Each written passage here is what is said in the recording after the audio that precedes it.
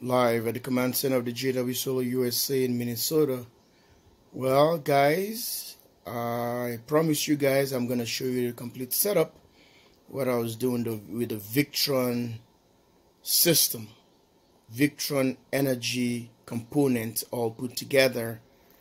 And few of these guys are not Victrons, but they work in conjunction to each other. So you can see from the bottom here, we have 1000 amp bus bars for the batteries, and you can see the other one over there is gonna relate. Watch part 2 of that video. I'm not gonna go part of that anymore, and watch it. Then it's gonna tell you why I set up this way, or I was just trying to illustrate. But these are all the components going for the off-grid solar power home and or homestead.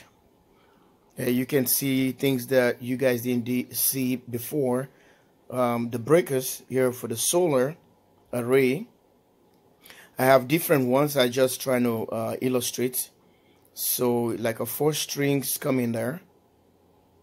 I can able to put 4 strings or 4 breakers there, and the one at the top is the AC part of it, and it has the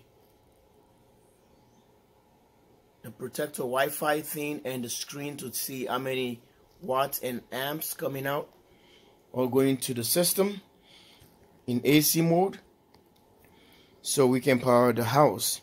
So these wires or these conductors that are here, these are for just temporarily. Those are 2 I think it's a 2 hot or 2 gauge wires there, but you can see the knockout there, gonna be the AC in, AC out, and I think the other one is gonna be the is it, no, not the ground, AC, or the remote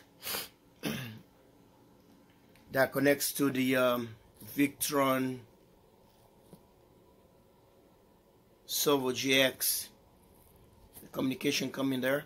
The protection on the fan there is a standoff, and you can see a huge ground log over there in between the 2 conductors right there. Where's my finger? Right there. So this is the setup. Tell me what you think. If you like, please subscribe, and we're gonna commence this system soon or later, and we can go from there. This is just a little with the Victron MPPT 15070 TR. I have the big one, the SR 450 100s. This we can use a multiple inverters here. This is a 230 volts international. You can see it right up there. So multi-bus.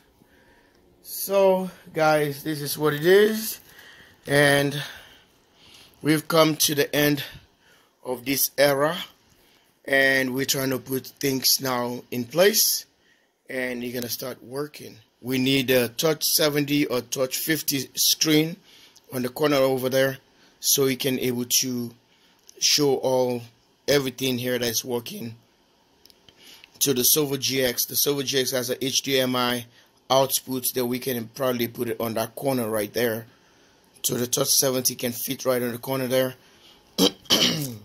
Or I can use a tablet that's gonna sit right, maybe 10.1 or 11 inches tablet.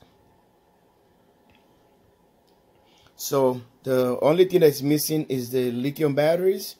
I have them, but I don't have enough room to display them here, and I was gonna go full to show a full system. This is a functional system. Now if you can bring the solar array going to those breaker box there, disconnect, or in the AC wired into that thing, and you have a main changeover, and you're in business. Thanks for watching.